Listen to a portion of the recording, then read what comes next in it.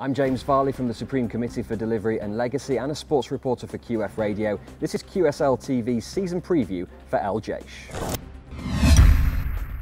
Jaish finished strongly last season by getting to the finals of both the Qatar Cup and Emir Cup. They finished third in the QSL and will certainly be aiming to pick up more silverware this season.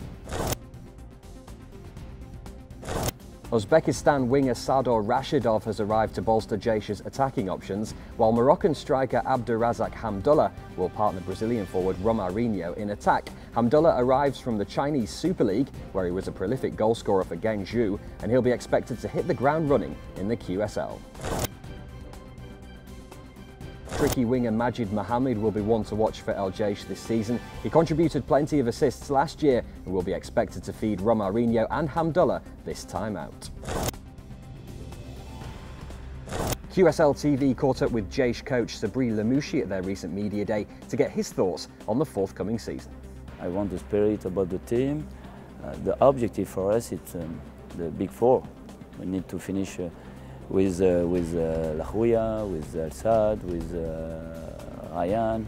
So it's not easy, we know that, but we work every day for that.